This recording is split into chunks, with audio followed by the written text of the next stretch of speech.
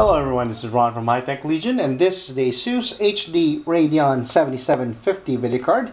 And this one comes overclocked from the factory, 20 MHz more than the standard 800 MHz to 820 MHz.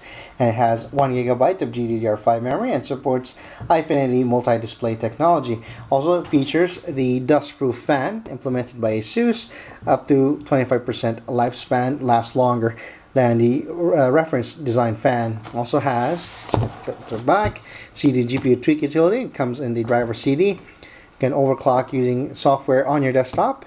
And here on the back you can see a preview of what the connectors are. You have a DVI port, a full-size HDMI port, as well as a full-size DisplayPort for up to 3-way Eyefinity. Of course, it supports PCI-E 3.0 already, and PCI-E 3.0 technology and AMD HD3D technology. And let's open it up now and see what we can find inside.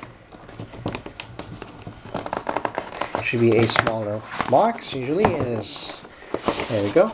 We have a smaller white box. See what the contents are. Accessories, you have a male DVI to female VGA adapter. And underneath is a separate compartment where you can find this is a multi-language installation guide, and there doesn't seem to be any driver CD included in this particular package, but I can just download it from ASUS's website. Actually, here you go. There is one right underneath the graphics card.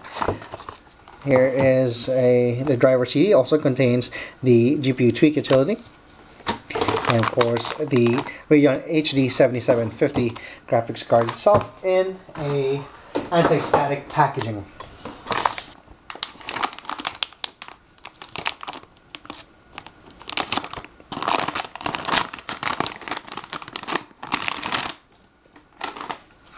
You might have seen this kind of cooling system before, and if you've seen previous ASUS video cards, I believe the 6750 also used the same graphics card cooling solution. It has an aluminum block right there in the middle, and since the 7750 is designed not to consume too much power and therefore not produce too much heat, this card actually measures about 7.8 inches in length, 5 inches in width, and 1.7 inches tall. And see, it is although the bracket is a single slot card, it actually is a dual slot. It takes 2 slots because of the height of the cooler on the top.